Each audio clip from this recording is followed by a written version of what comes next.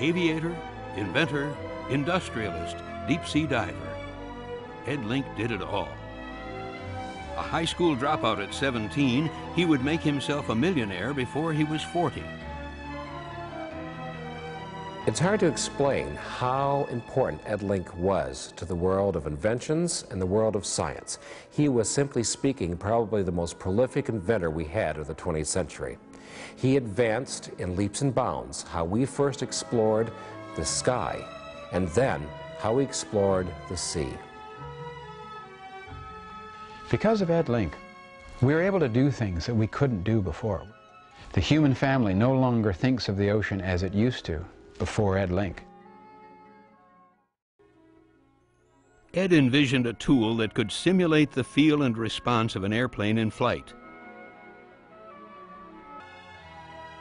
For more than a year, Ed worked on perfecting his flight trainer, using his brother Theron and others as test subjects. Finally, on April 14, 1929, Ed received a patent for his pilot maker. June 1940, all of Europe is engulfed in war. The German Luftwaffe had begun terror bombing London. And in the skies over England, a tremendous battle raged for control of the air. The Battle of Britain would be the turning point of the air war in Europe. Vastly outnumbered, the Royal Air Force now relied heavily on Link's blue box to train their crews in record time.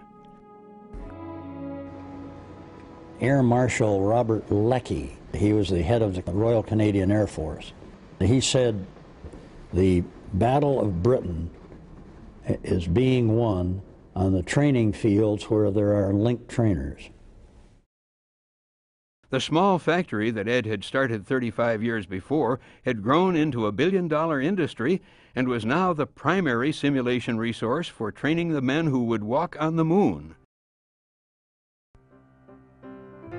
But the aviator had moved on to a new frontier and was ready to unveil his latest creation. The deep diver was the very first working lockout submarine. This was a real stroke of genius. So we would make a dive, let's say to 400, 500 feet, park the submarine on the bottom, and the divers in the back compartment, in the stern compartment, would pressurize and make a lockout dive, going out into the ocean, do their work, come back in, close the hatch, and then come back to the surface.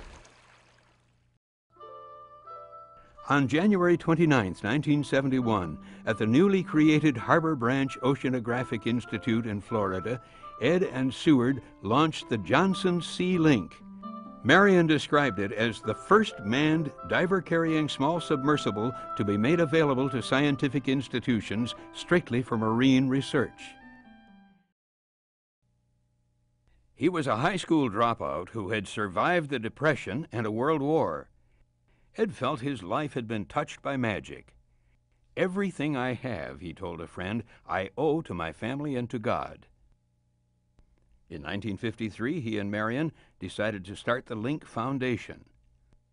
Ed and Marion, when they set up the Link Foundation, didn't set it up just to give money to people who have 100% grade levels in school.